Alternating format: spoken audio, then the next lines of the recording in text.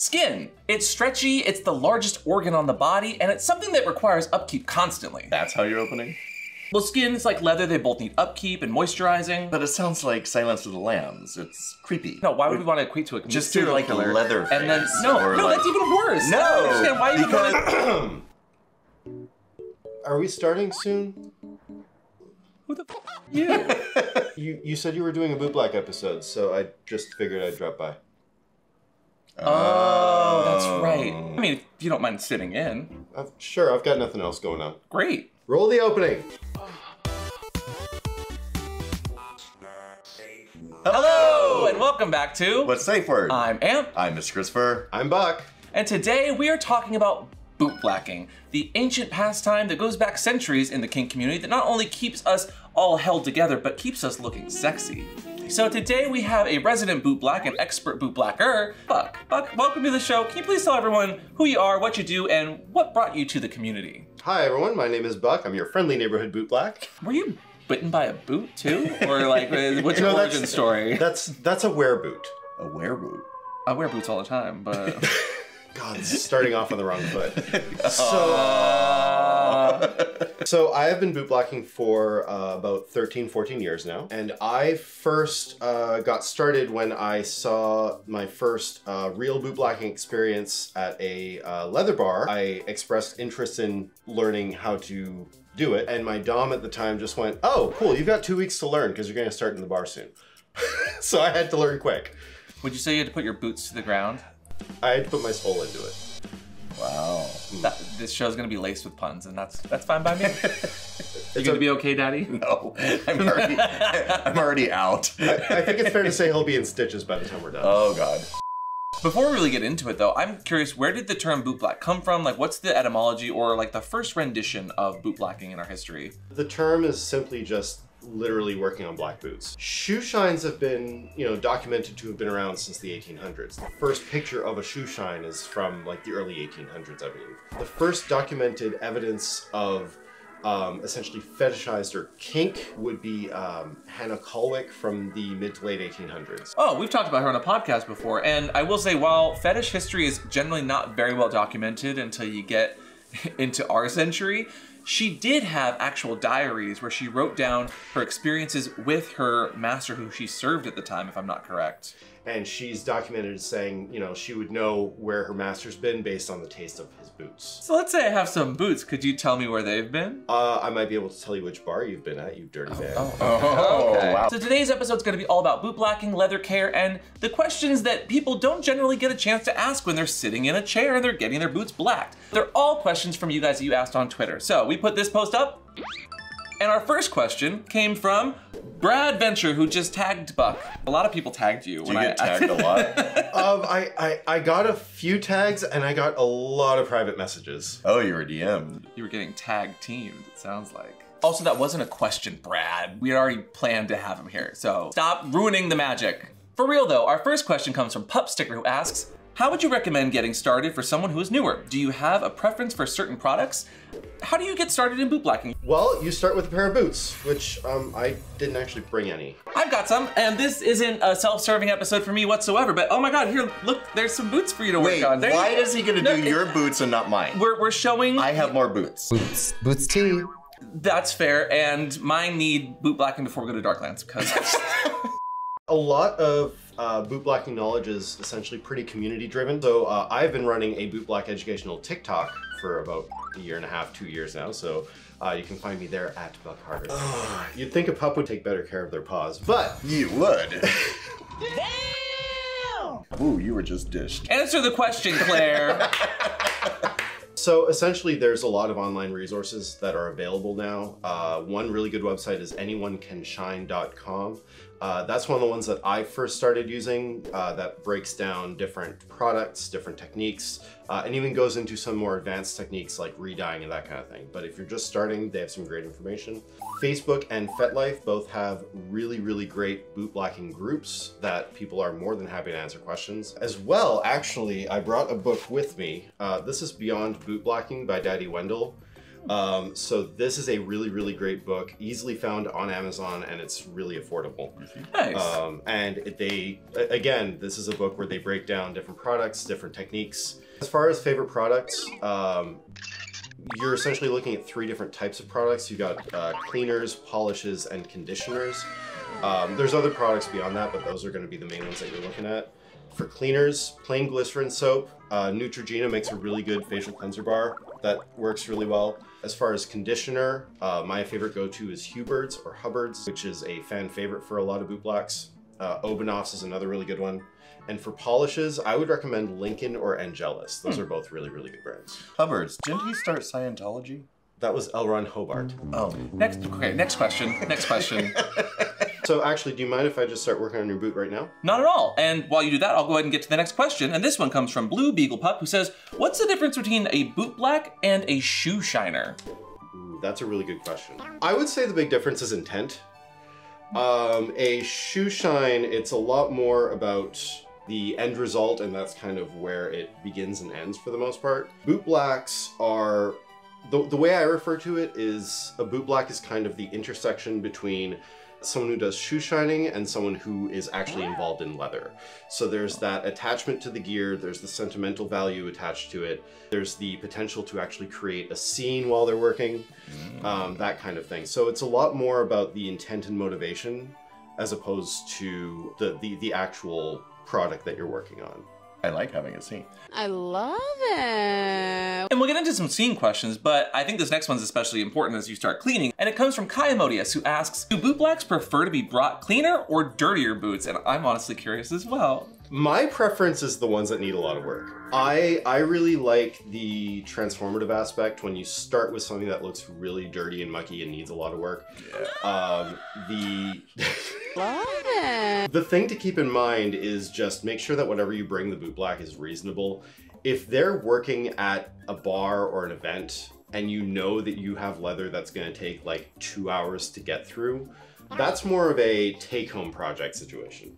Some boot blacks work exclusively at events. Some boot blacks work exclusively out of their home and take-home projects. Oh, I didn't know that. So the important thing is to make sure that you actually just initiate that conversation with the boot black in mind, just to make sure that you're all on the same page. This next question applies kind of nicely to what you're doing currently, because you're using what looks like a pervertible of some sort, and it comes from Divik Pup, who asks, how would one source boot blacking essentials for not too much money? Because I see multiple products here, but I also see things like hankies and toothbrushes. Like, what are some of your favorite things to do that aren't gonna cost an arm and a leg?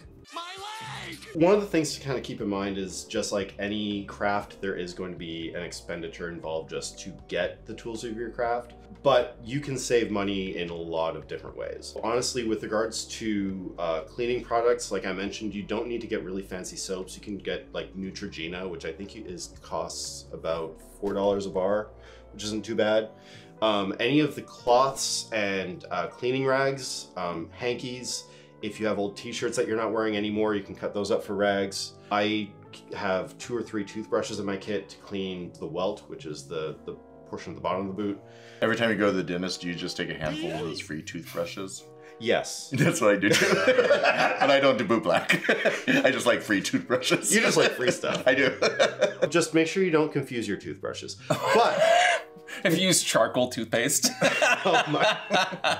The taste is a little off. It doesn't work quite the same. So I use a toothbrush to clean the more hard to reach spots, and I wipe off the excess suds and whatnot with, this is just a hanky, which you can get pretty cheap and easily. And a great way to flag too if you're boot blacking at an event, because as you can imagine, as people get boot blacking done, conversations happen. It's almost like a little therapy session in a way, but also very much a cruising session sometimes too. Oh, completely. I in my mind, I relate this a lot to like going to the salon. To the salon. So it's like, it's a pampering self-care experience for a lot of guys. That makes sense.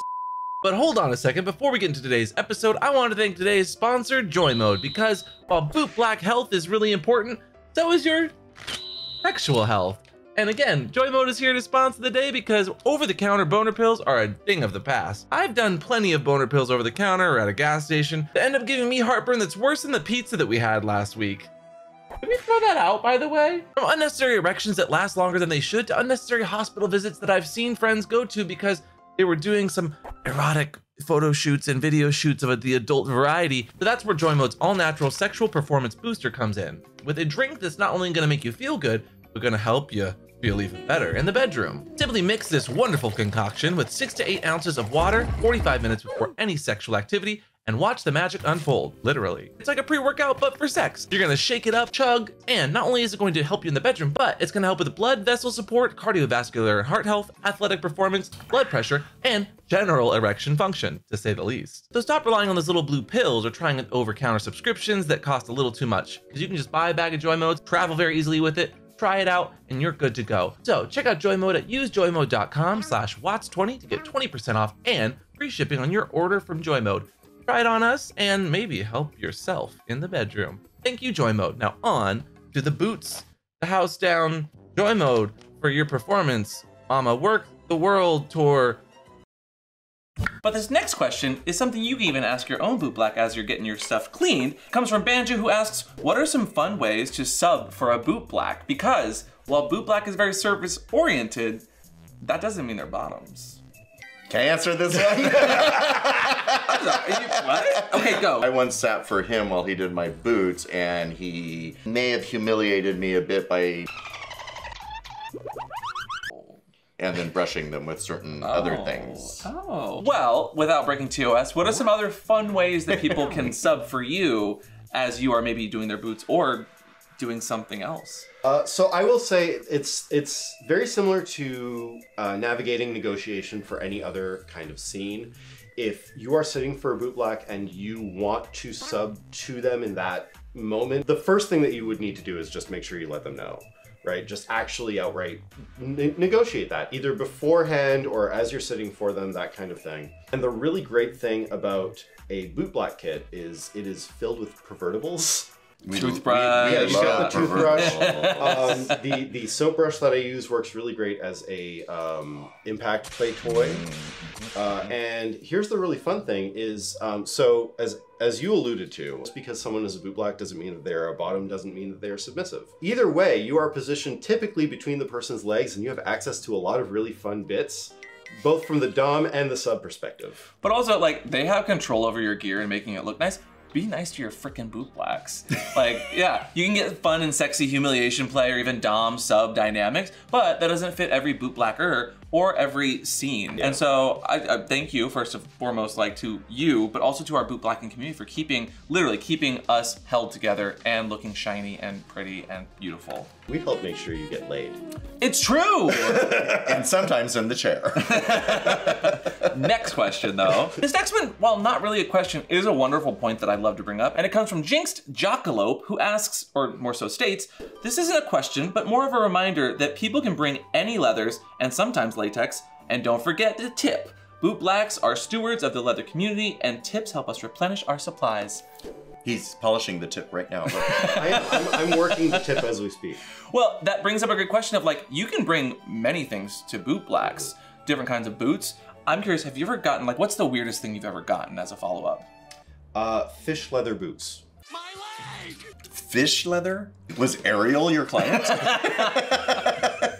And did you have to scale how much you charge them? Oh God, I'm hooked on these jokes. Oh God. Typically, the main thing to keep in mind is so long as it's leather, most Bootblacks can work on whatever it might be. But you will definitely have more of a varied type of gear to work on, from like rubber, suede, to neoprene, that kind of thing. All of those requires different levels of care, and different Bootblacks have different areas of specialization. So if you have something that's not necessarily just leather, or if you have a weird request, that is definitely something to negotiate with the Bootblack ahead of time, as opposed to sitting for them and just expecting them to be able to do it. Are there different kinds of boots that you generally get more often than not? Like, so this is just a basic, what, black leather? What kind of leather would you say that is? So essentially it comes down to you have high shine and you have oil tan. And that will affect how you actually care for the leather in the first place. Not all leather, it's not recommended that all leather gets polish. Is that what that is right there, polish? That's what this is here. So this is the Lincoln polish that I was talking about. And you can get polish in a whole bunch of different colors, but typically black is what you're gonna see. And high shine is leather that is, once you've cleaned it, it's a lot smoother. And it's a kind of leather finish that will take a polish it'll just look better once it's polished. Other leather, if you think garment leather, where it's more matte, where it looks more like actual skin, that is oil tan leather. And typically that is conditioned as opposed to polished. So that is when you would break out your Hubbard's or other form of leather conditioner, as opposed to it being polished. Okay, is it Hubbard's or Hubbard's? Because I honestly, Okay, It depends on if you're a Scientologist. Most boot blacks refer to it as Hubbard's. The official pronunciation is Hubbard's. And in my head, I usually refer to it as Hubbard's, just because both hit in my head. Oh, like GIF and JIF. No, that only has one way of GIF and pronouncing JIF. it. and the right way to say it is Yeah. JIF. Next question. Next question. Love it. Actually, when we talk about cleaning and polishing and leather, this next one comes from Unworthy Slut Boy, who asks, what leather conditioners are safe for oral worship after a cleaning? Okay. Hubbard's is primarily pine tar and beeswax. It is technically non-toxic. It is safe to lick unless you have specific allergies. Do not make a meal out of it. That sounded very pointed. Have you had experiences? Have you had any bad I've heard reactions? of. Oh, I've really? heard of, yeah. Just be careful what you put in your body. We all put terrible things in there within moderation. Don't be stupid, you know? Practice risk-aware boot blacking, basically. Risk-aware. So the only ones that I would say it would be safe to really lick would be Hubbard's and Open House. Those are the only two that really I would do. So, question for you. What is the toughest thing you've ever worked on? So, years ago, I was still a baby boot black with maybe 3 years under my belt. I was at a pansexual kink event. It was a pansexual play event. And I was there alongside another boot black. And someone comes up to me and says, before you even look down, I will perfectly be happy to accept no to not doing these boots. Oh, this is a perfect setup. So I just sort of like, okay. And I looked down and they were caked with mud from a camping trip 3 years ago. Oh, God. Oh, no. Disgusting! He had, so tip your boot blacks. He had $80 sticking out of the boots that he said, this is just for you for even looking at them. I will tip you after. I'm like, Wow. That's good client etiquette, I would say. Did you pull out your chisel? I almost had to. So keeping in mind, I was a lot less experienced then than I am now. But at the time, I think it took me about 2.5 hours to do that one pair of boots. Wow. I was very proud of the fact that I got them to be shiny at the end of it and actually clean. Which is a great segue into the next question that has to do with shining, and it comes from Thunder My Lullaby, who asked, can spit actually be good for the leather of the boots, or is that just aesthetic? I'm helping. Well, Spit it out. I think that when you are polishing, spit is actually a good thing. The main thing behind it is the moisture actually helps the polish do its job. And spit is the thing that's the most readily available. And how long does the shining with a little bit of spit take for you? It depends on how much of a shine you want to get. I've had a boot black session last 10-15 minutes and I get a decent shine out of that. I've had some take-home projects that took me hours, but I got close to a mirror shine at the end. Wow, like you can actually see yourself in the boot. Yes. Can I see? You're so vain. You probably think this boot is about you. This next question from Puppy Doll asks, always been curious on how serious boot blacking / leather care is for your gear, and what are the consequences of not conditioning your leather versus the benefits of doing it? What happens if you don't condition the leather? What happens if you don't moisturize? I love a question answered with another question. That's so unhelpful. The thing to keep in mind is you are working with animal skin. Ultimately, that's what we're working on. If you don't moisturize it, it will dry out. I have a question. Yes, you. So, is it just defined to boots, or can I have other leathers cleaned by a boot black? Actually, that's a great segue into this next question that says, my boot black friends love cleaning sneakers and not very many people know that they can do them. I'm curious with this question, like what are some more interesting things people could bring you? Do people bring you like high heels?